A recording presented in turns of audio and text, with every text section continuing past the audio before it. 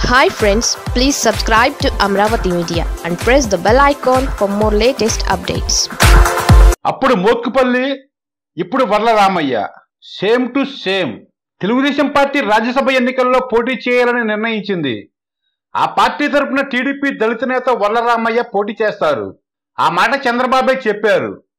అయితే party ticket దొరికితే ఎవరైనా సంతోషపడతారు, కానీ వర్ల రామయ్యలో ఆ సంతోషం ఏమాత్రం కనిపించడం లేదు. పైకి ఎన్ని డాంబికాలు పలుకుతున్నా పాపం మరోసారి తాను బలిపశువును అయ్యానన్న ఆందోళన మాత్రమే కనిపిస్తోంది. ఇప్పుడు వర్ల రామయ్యను చూస్తే తెలంగాణ టీడీపీ నేత మోత్కుపల్లి నరసింహులు గుర్తుకు వస్తారు. ఎందుకంటే ఆయన కూడా తెలుగుదేశం కోసం బాగా కష్టపడ్డారు. ఆయన్ని తప్పనిసరిగా గవర్నర్ చేస్తారని చంద్రబాబు చాలాసార్లు హామీ ఇచ్చారు. కానీ గవర్నర్ సంగతి దేవుడెరుగు, కనీసం ఎంపీని కూడా చేయలేదు.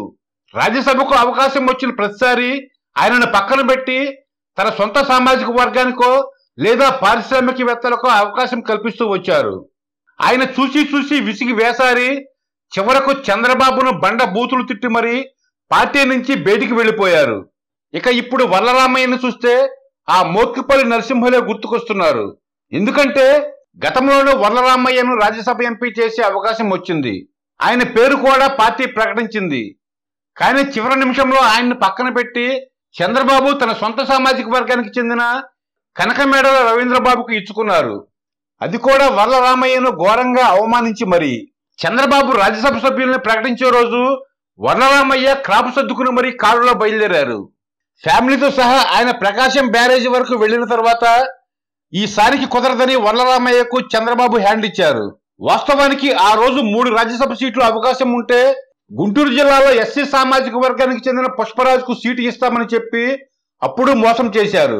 అలాగే మోత్కుపల్లి నరసింహుల్ని గవర్నర్ని చేస్తామంటూ చంద్రబాబు హామీ ఇచ్చి మోసం చేశారు. గెలిచే అవకాశం ఉన్న రోజుల్లో దళితులకు ఇవ్వకుండా ఇప్పుడు ఖచ్చితంగా ఓడిపోయే సీటులో వర్ల రామయ్యను పోటీ పెట్టారు. దీనిపై తెలుగుదేశం పార్టీలో జోరుగా చర్చ జరుగుతోంది.